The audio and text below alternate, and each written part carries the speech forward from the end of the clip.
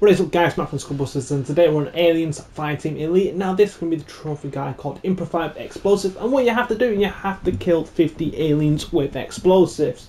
Or should I say explosive barrels. So let's get straight into it. I'm going to go on Mission 1, Campaign 1, Mission 1, so I'll see you there. So as you can see, there's red barrels dotted across. So anywhere across the game you see red barrel, and you're going to get a lot of aliens incoming, like now. So there you go, I've got 3 kills with another explosive. So all you have to do is do this 50 times, or should I say get 50 kills, and that's pretty much it. So thank you for tuning in, stay tuned for more, and I'll see you all soon. Adios.